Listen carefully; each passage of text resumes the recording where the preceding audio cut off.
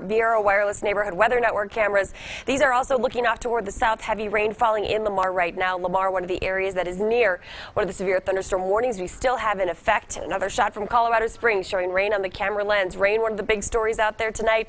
We are also tracking the potential for damaging winds. That is why we have two severe thunderstorm warnings to tell you about from Prowers southward toward Baca County. The northern warning will stay in effect until 5:45. The southern warning in effect until 6 o'clock.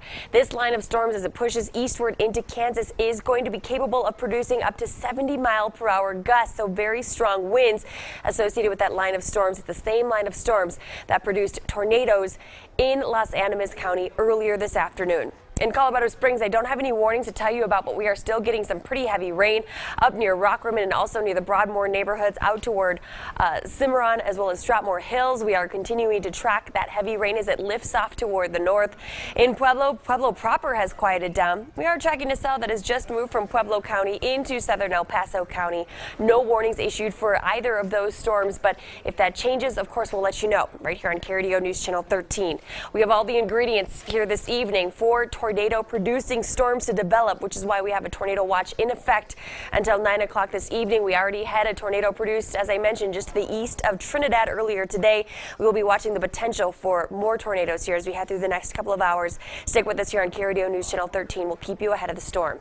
Skycast is showing that as this wave that we are tracking outside currently moves out, we may have a bit more in the way of heavy rain that develops after sunset. Later tonight, here's a look at midnight. May have some moderate to heavy rain and even some lingering hail that will slide from El Paso County off toward Lyman and into Burlington. These are the areas where I expect the storms to last the longest before everything clears out of here by early tomorrow morning.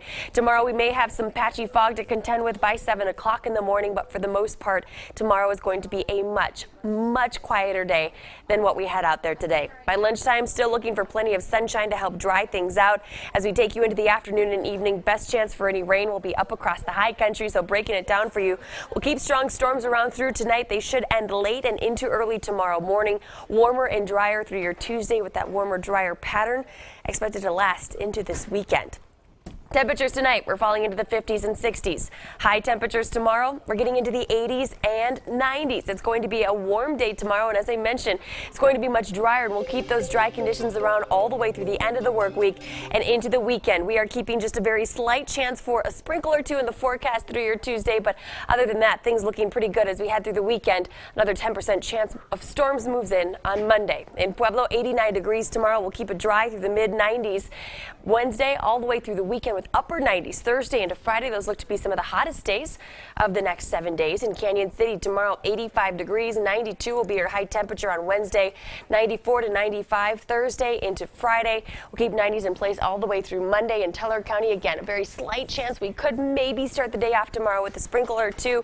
Better chance for some patchy fog, but that all gets out of here during the afternoon and evening. Wednesday, Thursday, Friday, temperatures back into the 70s, and we are definitely going to get a breather from the severe weather that we have tracked out there today. But of course, I want to remind you to connect with us on Facebook, Twitter. You can track the storms with us on KRDO.com. We love seeing your photos and your videos. They really help us tell the weather story. So thank you to everybody who was safely able to capture what was happening in your neighborhood. We can't thank you enough. Wow, it has been fierce out there this whole weekend. It's like hit and miss storms. Yeah, we certainly need the water, but not like this weather.